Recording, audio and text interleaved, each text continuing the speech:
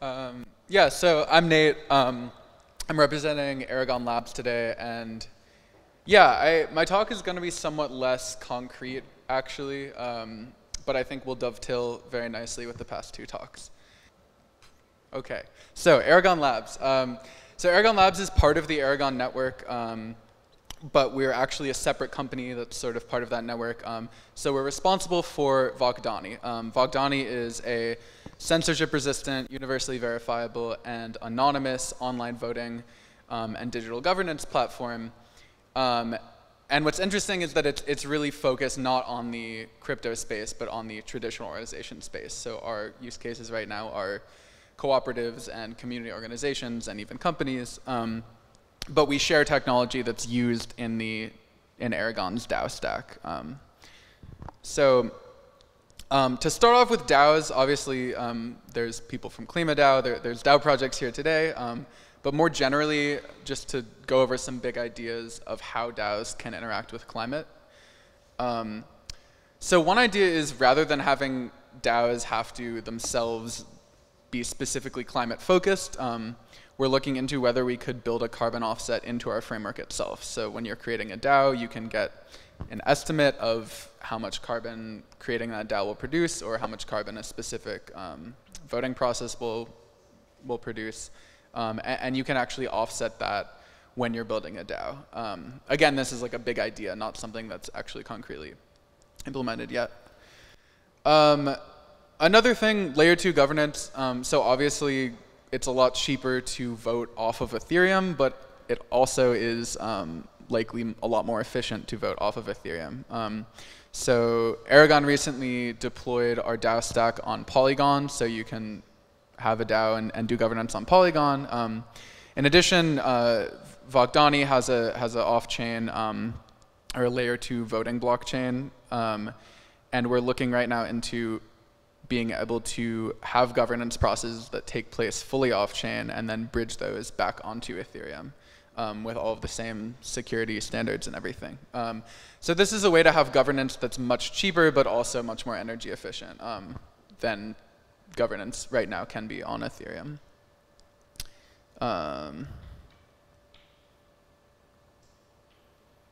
Okay, and then third, in terms of DAOs, so not all credits are equal. As we've seen, like there's different governance mechanisms to figure out which carbon credits are going to be used or tokenized or whatever. So you can use a DAO to have decentralized and weighted governance even over which climate projects to support. You could even use a wrapped Bitcoin or a tokenized carbon offset as a governance token itself, and permissionlessly create voting processes with that token. So moving away from DAOs for a moment and getting to be more general, I'd actually make the case that in addition to technology and economical solutions, I think governance is really core to the problem of climate change. And that's the case that I'm going to make. So to start with, there's this, I pulled this from The Guardian. 2/3 of people around the world said that climate change is a global emergency. So obviously, despite that, we haven't done enough so far. And our nation states, as has been mentioned, are not doing enough by themselves to offset climate change. Why might this be? Well, one idea comes from this study from Pew Research Center, which notes that only 44% of people globally are satisfied with democracy. And even less than that, just 32% believe that their elected officials care what people like them think. On the other hand, though, voting, 2/3 of people believe that voting gives them some sort of say over how the government runs things. So 2/3 of people think that climate change is a global emergency. 2/3 of people think that they do and should have some say over their government, but most people don't believe that democracy actually represents them well.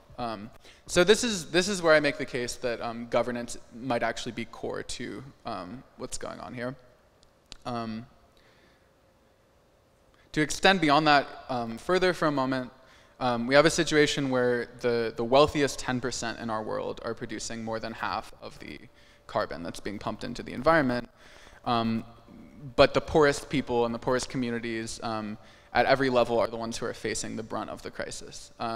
So to extend the idea of governance for a moment, I also want to introduce the idea of who the stakeholders are. And I think that there's an interesting question of how can we use governance and make governance easier and easier and more frictionless to increase who our stakeholders in our decision making around climate and around everything else can be. So yeah, a small thesis I would have is that new types of governance are needed in order to improve environmental standards and to lessen the effects of climate change. Now for a couple examples of what that governance could look like, in addition to the wonderful examples that have been presented here today. So ESG, environmental social governance, is important. It's basically a way for companies or shareholders or boards to show that they're doing good things with the way they run their company or where they invest their money. A problem with ESG, though, is that it's been very hard to standardize. So obviously, if I'm a shareholder and I can write my own ESG standards, then those checkboxes are somewhat easy to check off for myself.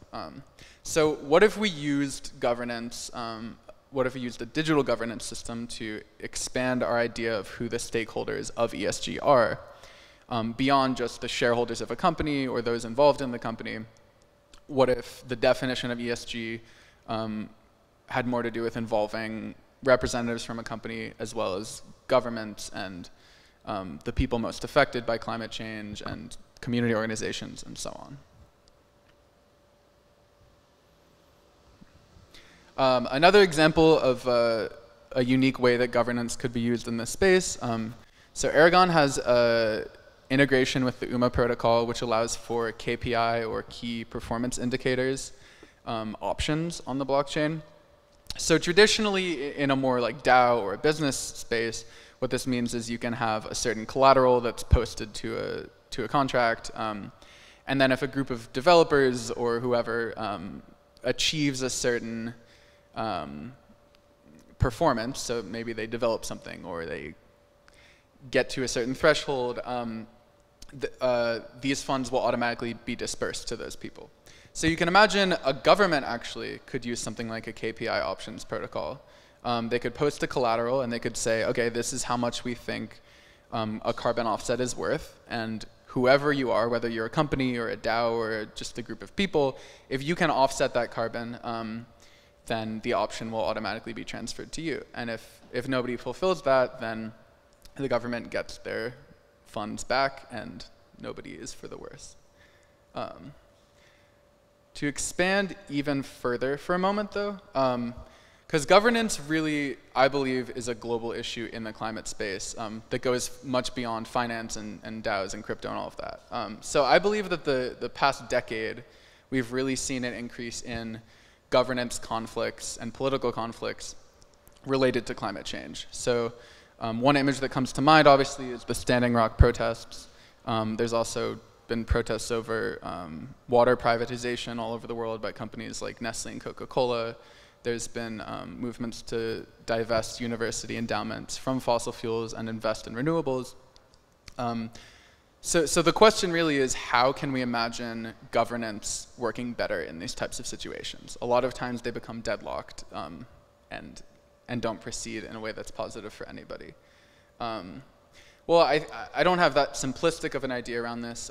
I don't think that just giving a local community complete autonomy in every situation will necessarily lead to good climate outcomes. But I think that different models of governance are clearly needed, and that's the point I'm trying to get across. So whether you use different models of voting, such as ranked choice or quadratic or weighted voting, or reimagining who the stakeholders are in a governance process, I think we're at a starting point where we need to start digging more into both within the crypto world and the climate world and in the broader political world, how we think about governance in those senses.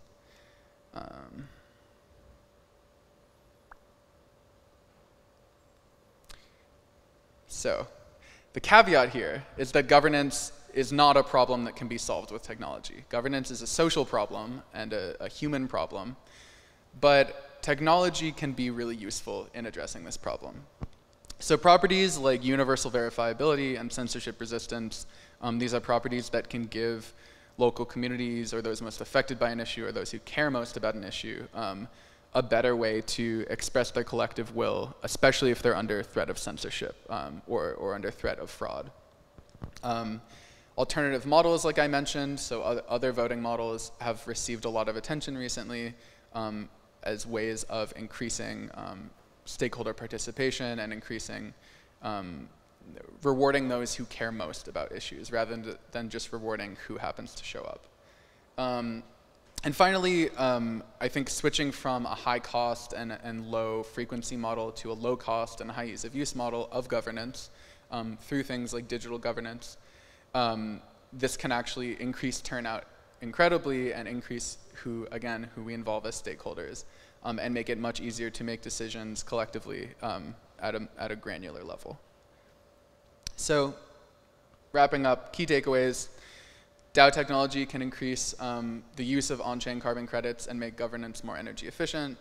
Digital governance can be used in creative ways to improve environmental standards. And then zooming out to governance as a whole, increased stakeholder participation tends to lead to better governance, and in turn, better governance leads to better outcomes. And this is true in the world in general and for climate specifically. So yeah, that's it.